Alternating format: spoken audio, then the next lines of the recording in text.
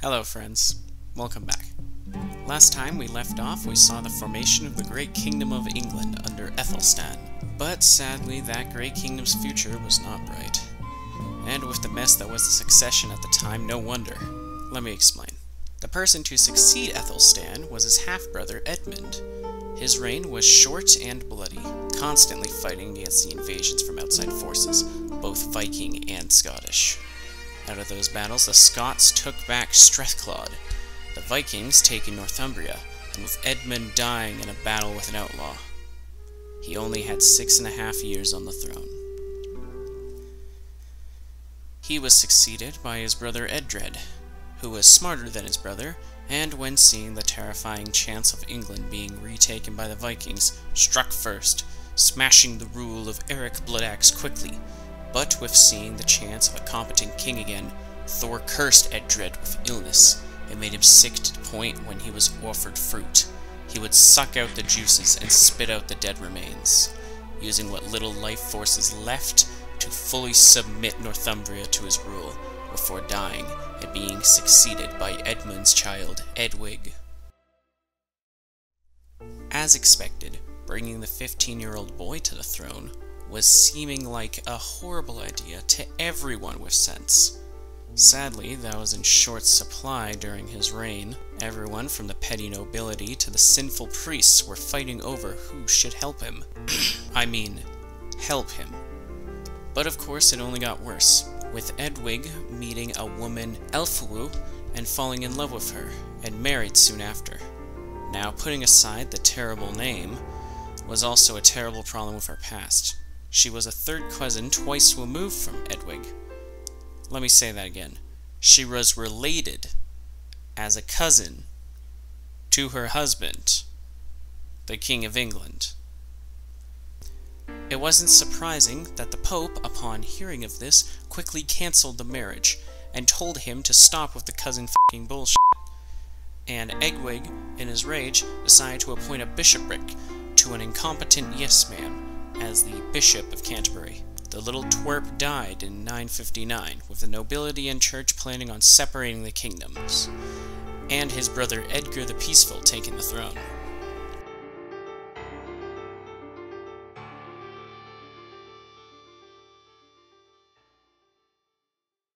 Edgar's reign was finally, after so many terrible kings, a glimmer of hope on England.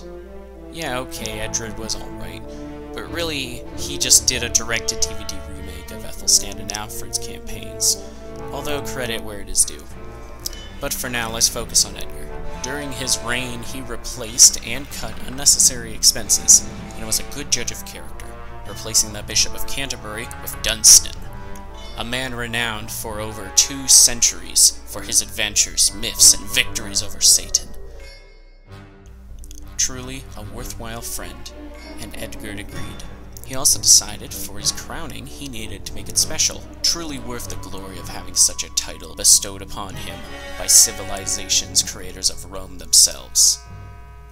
And to do that, he called upon Dunstan, and together they created a lavish coronation ceremony that would continue throughout the rest of English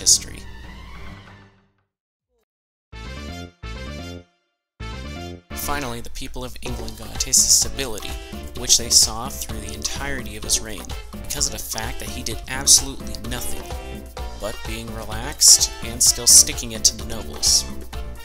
As time continued, however, the people looked on in worry, as in the old age he became weaker and weaker, yet still keeping his wise and peaceful attitude all without.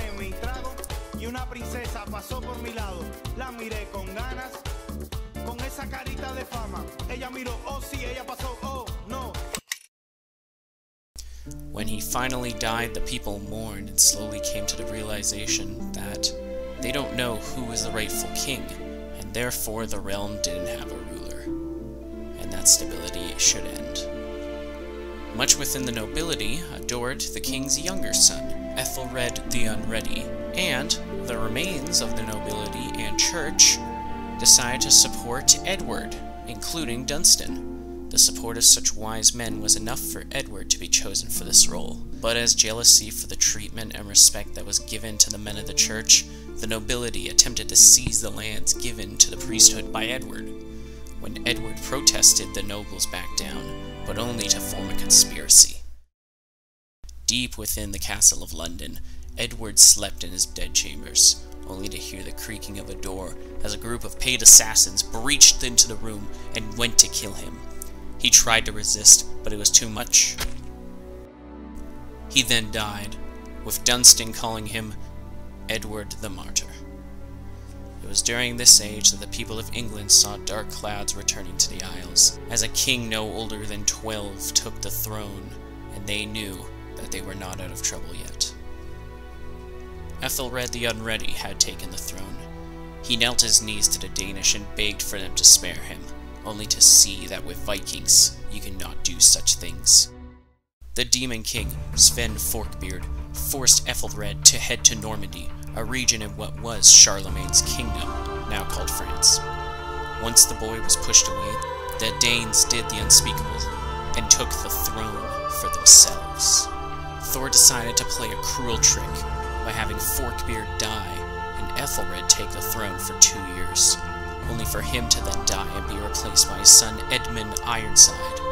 But he was too weak and was replaced by Forkbeard's hellspawn Canute. Canute's rule was that of hell upon the English world, with regular feasts upon the flesh of women and the sacrifices of men. His decadence so high and his pride so enormous, he shouted regularly to the waves to halt to him, as if he were a god of something evident chaos. His rule came to an end slowly, with him being powered by nothing more than the flesh of the innocent. When he did eventually die,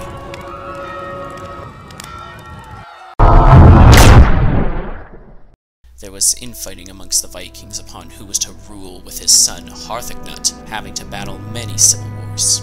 Vikings, seriously, no sense of loyalty. While that chaos its havoc amongst England and their mud huts in Norway, Edward the Confessor stood on the shores of Normandy, hearing the cries of pain from his subjects back home, begging for him to save them from the chaos, infighting, and madness of the times.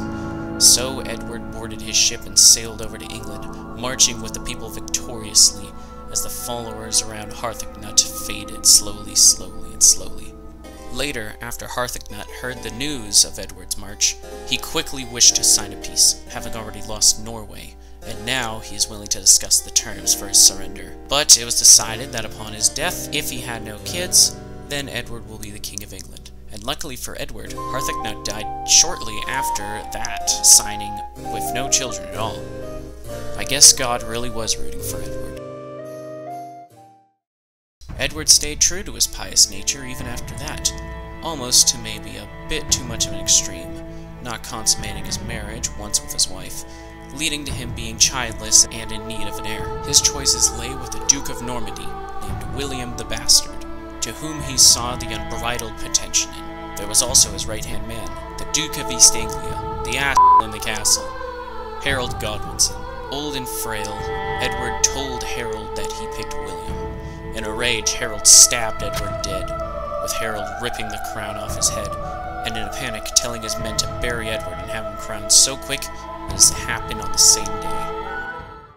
Meanwhile, hanging out in Normandy was William, angered at the choice for leadership in the English throne, but respecting his dead friend's wishes.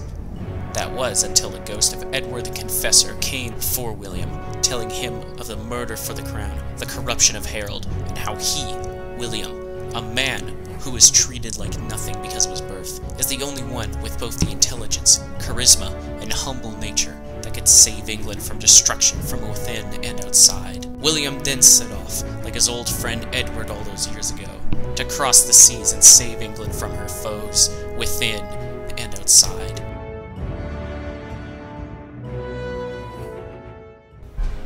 But Satan had caught wind of this act and conjured a terrible gust of air, halting all ships from passage to England. But as the winds halted William to the south for now, up north, Thor gave one final try to conquer England like the days of Guthrum before it was too late. Using all of his remaining power, he conjured up a being of pure evil and vengeance. He created Harold Hardrada. And although the Lord wanted Harold to lose to William, he did not want to lose England to the Vikings once again. So God himself had to help the sorry king defeat the Viking horde, as his own army was too afraid and weak to deal with such a mighty force without divine intervention. Riding back home, Harold began to celebrate his victory. It was then that Harold heard that William had parted the seas with the sheer force of God himself, crossing over into the Isles and preparing for a fight for the fate of England, raising his slow and weak army against William's fresh and seasoned veterans. The battle would come to be at Hastings. The battle began in the favor of the pretender Harold, his army standing atop a hill and holding out against all odds against the Normans. That was until William came up with a master plan. Him and his men fell back, pretending they had been defeated. Harold then moved him and his men forward to chase after the Norman army, only for the Normans to turn around and attack the now open and surprised defenders. During the end of the battle, William raised a bow and fired an arrow right into the eye of Harold, killing him instantly. The day was won, England was saved, and Edward was avenged. William was no longer the bastard of Normandy, but a conqueror of England, and the second founder of his new kingdom. From that point on, historians look back on that battle with envy, and kings look on with awe as he established a new age of liberty, prosperity, and strength.